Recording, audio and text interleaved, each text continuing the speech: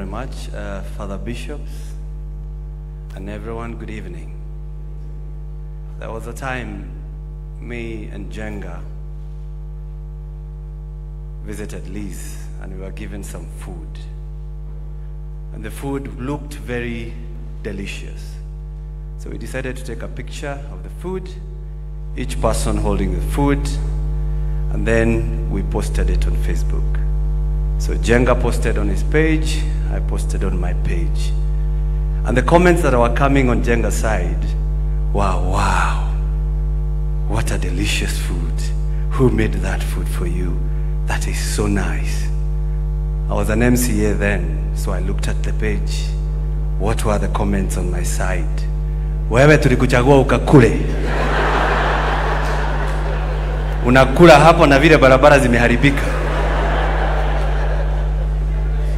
That is how the society perceive the politicians. But I want to tell you, some of us are a product of Lizzie Wanyoike. We believe in her values.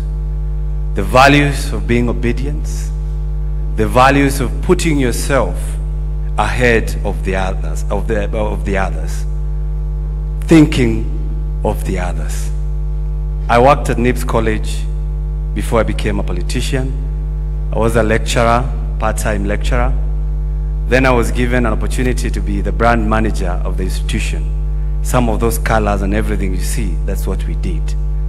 And every Sunday, we used to go to churches, Kiambu, Kirinyaga, Embu, everywhere, because she used to market and mentor the young people, as well as marketing the institution. We used to be together. Bishop, to show that Lizzie was not flashy, because you could not tell how much she had in the accounts. And I'm telling you, she was not simple. Ilikuwa na alikuwa nayo. And I know so many of us politicians, we used to go to her when kimeumana for soft loans. And she would tell you, write down, I, Karungo Adangwa, have requested a soft loan of this much, and she would give us and keep the notes. Sasa mimi nataka kuomba familia si kulipa yote. Ukiona hako karatasi somewhere, munisamehe tu. But to show that she was not flashy, we used to go to churches, as I said, and she had an old vehicle, KAU Harrier. You know, all of you do know. And we used to tell her, you are the principal of NIBS College, the biggest private institution. Why don't you drive Prado like your friends? And she could desist. It took us so many months to have her change her mind and got herself a Prado. And I'm saying those three men who did that work, one of them is Jenga over there. Better stand again. We will mention you again and again. And the other is myself, and the third person is Mboro. Mboro is the husband to Joki Mboro. Yes, the husband to Joki Mboro. We used to work together, three of us.